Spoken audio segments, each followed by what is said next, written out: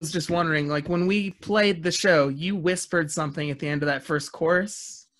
Do you remember what that was? At the end of the what song was that? In Milk Mind. It sounds like you're going, yeah. Yeah, something like that. Okay. Thanks for the information. That was helpful. I think I said, fuck yeah. What got into you there?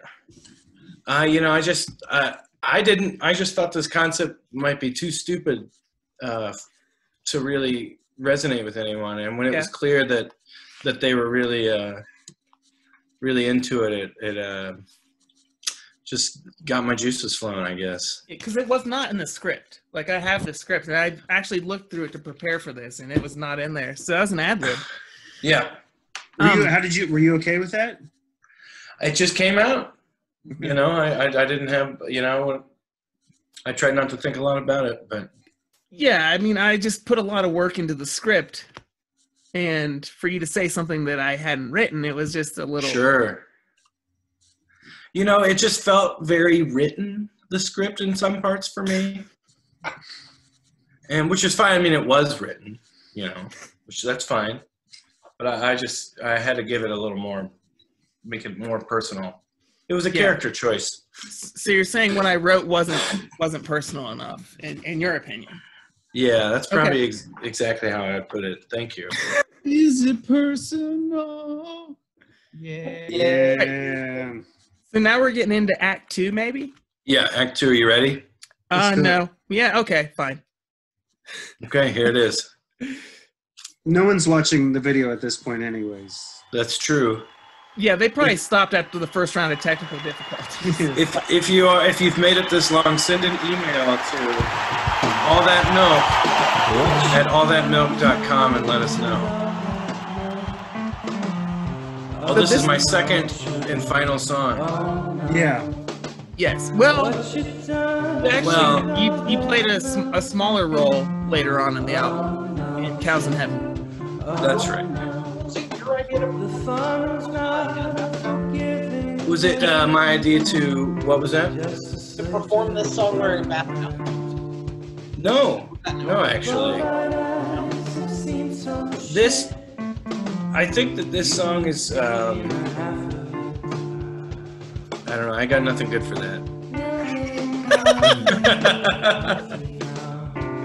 Sometimes you gotta know when to hold them and know when to fold them.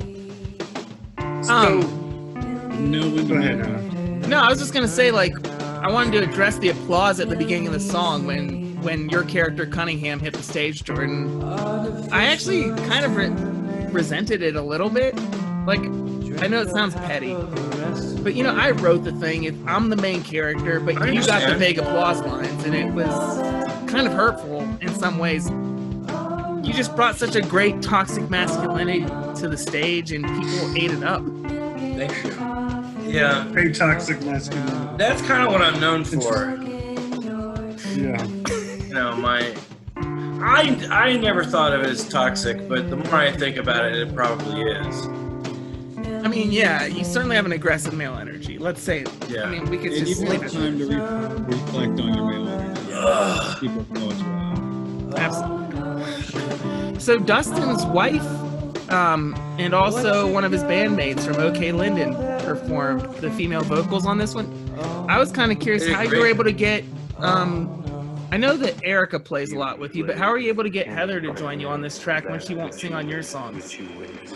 Yeah, I think that you must be the X factor, because it's never worked when I've tried. I really have nothing colorful to add to that. She just won't do shit for me.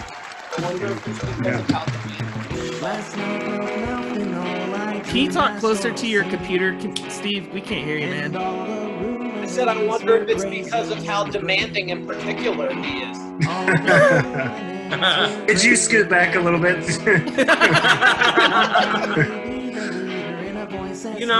Not to be too controversial here, but I thought it was because he said he wouldn't ask for sex for his birthday this year. Again, toxic masculinity. That's all Jordan has. a lot of this song was actually inspired by the cowbell sketch from Saturday Night Live. Did you know that? Because you needed more. Yeah, and like in this part that you're about to hear, you'll hear it. You'll hear it right here. That sketch is so funny. Love this drum fill. Which is inspired by Tommy Rowe. That's I'm doing a paradiddle there, but it sounds like single strokes, but it's right, left, left, left. You never know. I didn't. Is that the code you enter on Nintendo to get straight to Mike Tyson? The paradiddle code. Cool. Did you see any ghosts? Like, was it just in the green room, Steve, or were there other places where you had like paranormal experiences? Well, you were up in the rafters for a portion of the show, weren't you, Steve? Where he has come down. There was a few things I needed to check. There were some ghostly artifacts I'd left in there back in 2008, and I wanted to see. I wanted to make sure they were still destroyed, or at least, at the very least, still not active. They'll rebuild and they'll be stronger. I took care of them. I love these instrumental bits where the audience claps all the way through. I just think they're gonna stop clapping, and they don't. It's like I dim the lights, and there's a set change, you know, and they just keep going. It's crazy. I think once they see like the new set like coming out, and then who's gonna be a part of it, then they say, oh, it's you know, oh, it's Garth again. Like it's gonna be another Garth song, and they'll keep clapping because right there they started clapping because they see Noah walking. Yeah. Well, I was wearing very recognizable with the guitar. I know. And my wrist was really bad at this point. It was almost gone. Like this was the only scratch I played. Most of the songs, I had Brian backstage playing the guitar, and I was just kind of shadow playing. So that's my like wrist kind was far gone. Kind of like a Milli Vanilli kind of thing. Very much a Milli Vanilli. Like if he would have messed up, I would have been screwed.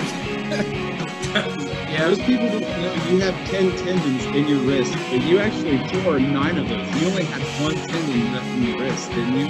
Yeah, I only had 1 tendon left, and it wasn't even the good one. It's not. Didn't Marilyn Manson remove some tendons from his wrist? Don't let me jerk himself his own dick. Yeah. I think that's exactly right. We officially cannot show this to friends and family members now. Going again with his toxic masculinity jokes. We're getting to another part that made me mad, but it's okay. What made you mad there? So I was also I'm the keyboard player. Yeah. But I did not write this keyboard part. But everyone keeps telling me that this is one of their favorite parts of the album.